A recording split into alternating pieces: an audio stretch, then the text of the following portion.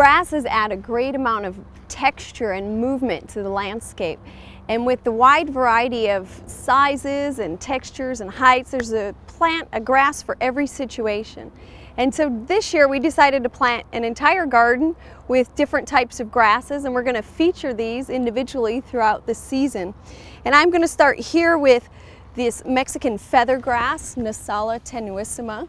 And this is just a delightful, very graceful grass. It has very fine foliage, as you can see, and very dense. So it just produces this nice open mound, and the grass blades are so light that they move with just the slightest breeze, so they're always in motion.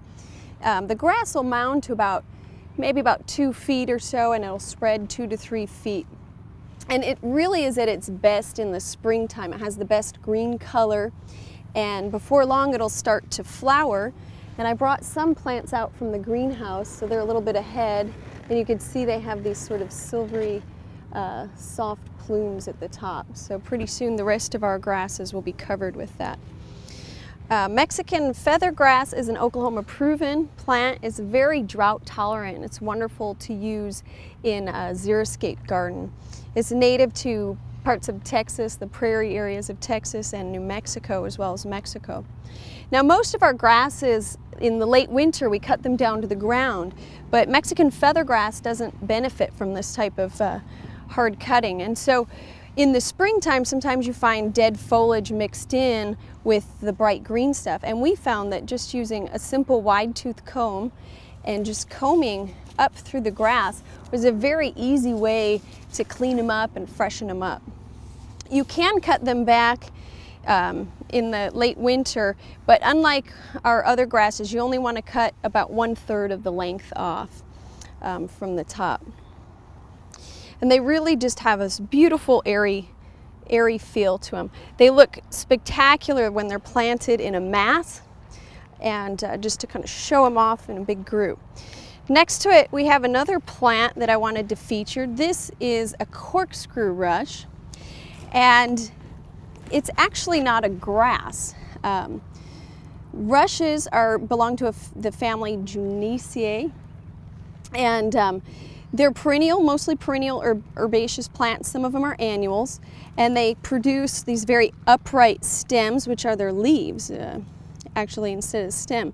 And this corkscrew rush is in the genus Juncus, and the plants in that genus have more of a rounded or cylindrical leaf shape, and that's quite different from the flattened leaf of our grasses. So that's one way to identify this as a rush. This cultivar is called wild rumpus. So not all rushes have this curly-cued look, but this wild rumpus has these curled, twisted stems, which give it a really fun appearance, and this plant really stands out in the garden. I can't tell you how many people have stopped to ask about it. So you want to give it a place where it's going to be very showy. It also works wonderfully in containers. Corkscrew rush is not particularly drought tolerant. It'll need consistent watering, but the plants actually tolerate moist conditions, so they're good in those wet spots of the landscape that are hard to keep dry, where other plants might not survive so well. And this one is a solid green, this wild rumpus. We also have a variegated cultivar in our patio called Frenzy.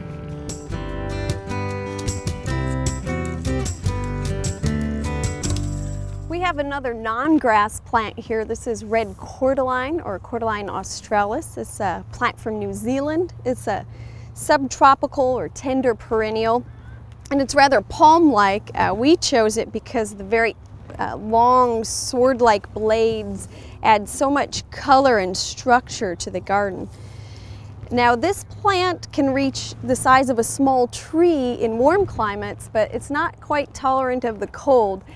Here we can expect it to reach about 3 feet in size, and we need to bring the plant indoors in winter around still water. It is hardy to around zone 8, so in the far southern parts of the state you could try to overwinter it outdoors.